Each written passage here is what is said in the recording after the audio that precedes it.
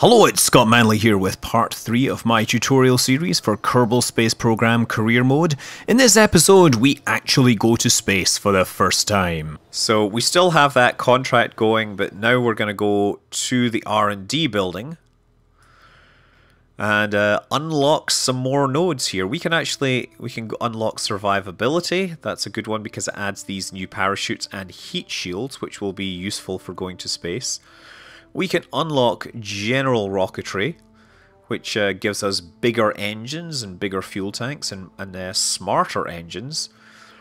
And actually I have just enough to unlock stability, which gives us winglets, which will help keep our rockets stable. Remember how that rocket was flipping backwards? Well, those little winglets will actually help us keep pointing the correct direction. Okay, so let's clear our contract. So we get a distance record. Great. We got and we get 3 distance records. Fabulous. Now, one more thing before we go to space. The astronaut center here. So the astronaut center has an upgrade available. If I mouse over it, it says that I will be able to perform an EVA. Right? Prior to this, Kerbals can only disembark on Kerbin. If I upgrade this, they will be able to perform an EVA while in space. And since we're going to space, that would be quite useful because it means we could collect EVA sites. So I would recommend spending the 75,000 and getting access to EVAs while you're in space. And that means you can get more science. More science is always more better. So I'm going to keep this rocket just like it is right now. Actually, no, I'm not going to do that. Yeah, this is an interesting plan. What I'm going to do is we're going to put on a heat shield here. So the heat shield will protect us during descent.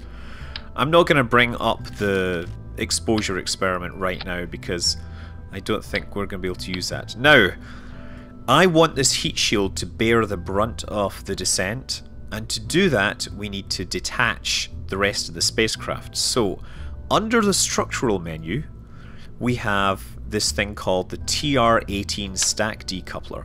This is an item that when activated through the staging system will split the rocket into 2 separate pieces.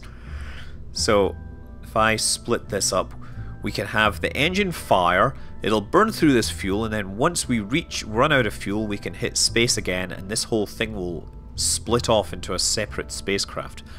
This is how you build real rockets. You know, they have stages. I'm going to get rid of these dinky little tanks and use bigger fuel tanks because we can. In the engines, yeah, we don't have any engines that will help us get to space here. Now, I think I'm going to keep this like that for now. And the other thing, yeah, I guess we're ditching that. So actually, we're going to ditch this whole thing. Let's make it like let's make it 6 tanks long. That should actually get us into space, I'm hoping. And then we'll put little fins on the bottom here. So again, we're going to use surface attachment, and you want to do this symmetrically. So a fast way, instead of clicking down here to get symmetry, you can press the X key. So you can see how it changes when I'm hitting X. That's 4-way symmetry. If I do that, this should keep our rocket pointed relatively the correct direction. And since this rocket's actually going to be a lot easier to fly, I'm going to pick a different crew member. I'm going to pick Bob Kerman. He is a scientist. He will no doubt be able to do, you know, cool science things to make sure that we fly well. Okay, we're ready to launch. Yes, experienced scientists are supposed to be able to collect better scientific data. So to launch, I'm going to go to 100% throttle now. So I press the Z key and we're going to go up. And I'm actually going to fly off to the north this time because there's more different terrain up that way. So we don't want to turn over too much. We're going to go more or less straight up. So hit space, and that's us starting to fly upwards. It's keeping us straight. We don't need to touch anything here because the aerodynamic fins will keep us stable. However, we do want to be careful that we don't go too high because coming back down from a high altitude launch can be very, very dangerous. again, these fins are just going to keep me flying straight, even though we have aerodynamic forces acting against us. I guess what we could do, by the way, is we can right-click and crew report once we get up to a suitable altitude. But, yes, right now let's come out to the map. So we press the M key, and at the bottom of the screen there's this little drawer here with the nav ball. I'm going to bring that out here. So we're still going upwards. What I'm looking at by turning the map around with the right mouse button, I want to wait until my apoapsis gets above 70 kilometers, gets up to about maybe 80, and then press X. So that's us. We're going straight up. And we will reach 90 kilometers, and then we're going to start falling back down. So while we're on the way up, let's do some science. We're above 30 kilometers. At this altitude, we can actually do new type of science. This is high altitude science. So we'll do a crew report, and we'll right click on one of the mystery goo containers and do that kind of science. The goo seems to be getting pretty cold right now. Keep the data, keep the data. Now, we actually have fuel left here. I could have done this more efficiently if I'd tried. So there's one other thing we could do. We could EVA Bob. And while he's up here, we can do an EVA report. You're starting to feel you should really get back inside the ship now. So keep that. And you have to be very careful here, because if you fall off, you have a limited amount of time to fix this. So I'm going to do the same trick that I explained before. I'm going to take the data from the spacecraft, and I'm going to store the experiments. It says all items stored, and now I'm above 70 kilometers. This is now space, so I can do another EVA report from space, and it says space just above the grasslands. So the grasslands is this area here off to the west of the space center. So I'm going to keep that and again store it inside the spacecraft. And board. So what else? Well, we cleared out the science node in here, so we should be able to do another crew report. It seems we are very much in space right now. The sky seems to be mostly below us. We'll keep that data, and we shall collect the mystery goo data. The goo seems to have clumped into a sphere. It also seems to have become brittle. Great. Now, if you get time, you might want to do one last EVA, because if you do it right, you can collect the data from these, and again collect the data from this, and then get back inside. So we'll take the data inside with us. The reason I'm doing this is if we find that we're coming down too fast, it's entirely possible that the re-entry forces strip off these, and you lose them. So by taking the scientific data from these, we keep it safe. Anyway, we are on the way back down now, so let's hit space to detach. The rest of the rocket falls away from us. And you want to kind of orient yourself roughly straight down. And yeah, this is going to be a case of time acceleration. So once you're in space, time acceleration works slightly differently. But we're going to be back inside the atmosphere. And now we're falling towards the surface. There we go.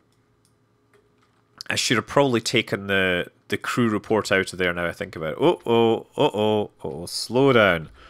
Okay. So this is something to be careful about. If you're using the controls while in time acceleration mode, the controls will be accelerated as well. So you want to use the various keys to keep yourself pointed roughly the right direction, because otherwise you will end up going head first into a raging inferno. And that is not a good thing to have happen. Okay, there we go. Slowing right down now. This thing is a little unstable because of the extra hardware, but I think we're okay. So we're getting low, better press the space button to deploy the parachute. And that's us, we're almost there. Now if I had really thought about it, I could have took the crew data and stored it in the capsule, but I missed out on that. That was a foolish mistake on my part. But never mind, we're going to land and we're going to make use of the great science we got on this little excursion. So we're in a new biome again, so we can collect more science. Yes, science everywhere.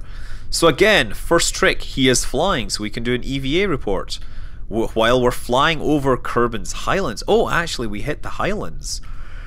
And again, take the data from here, right, to clear out the experiment, and then you store it back in here. There's two things. There's like a bucket of data from other stuff, and then there's a single experiment which you have done in here.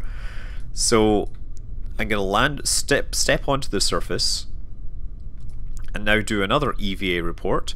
I don't think a spacesuit was entirely necessary to get here. I can store that.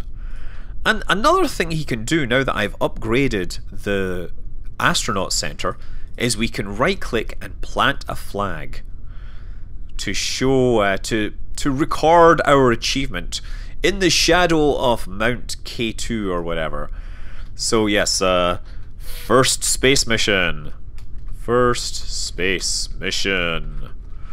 And you can, put whatever information you like on it for posterity. But I'm going to get back inside my spacecraft, board it, and collect my final crew report from the Highlands. More science! Science all around. We'll be serving up science till the cows come home. Or at least the capsule comes home. So right click, recover the vessel. And we're now back at the Space Center. We have acquired 61 science from this mission. That's excellent. We've acquired a ton of funds, 317,000 funds now. We had about 100k before this. Now we've got an extra 200 from all this. So yeah, Bob gained a bunch of reputation from that, or a bunch of experience. Let's take a look at our contracts. We got altitude records. We got speed records, more altitude records, more altitude records. We escaped the atmosphere and got science and reputation. We got another altitude record and another whatever. Okay. Okay, so now we know a little more about the science behind getting science in Kerbal Space Program. We're going to start to push the limits a bit and try to get as much science as we can before we really head off into orbit and into deep space. That'll be in the next episode. Until then, I'm Scott Manley. Fly safe.